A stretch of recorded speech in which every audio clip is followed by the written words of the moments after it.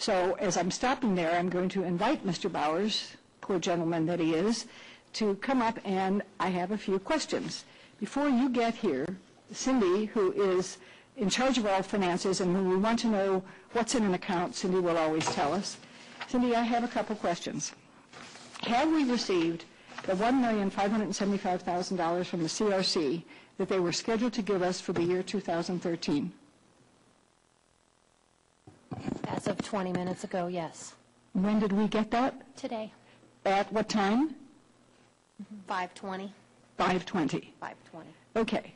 So this money was outstanding and was due to us, but it wasn't paid. And I found out it was paid at 5:20. Mr. Bowers, did you know that the CRC had paid this money? Not until I got here tonight, no. So you didn't vote on it, it was just... Well, it was definitely voted on. In what month? In July. There was an amendment for grants. 27th, 20. I think I can clear this up, Councilor. It had been approved in late July, 27th, 28th, right in that time frame.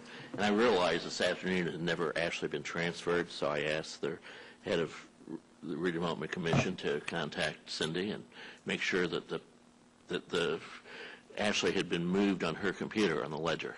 But it had been approved. I think Mr. Bowers was absent at that meeting, but it had been approved 4-0 at the meeting that was held in late July.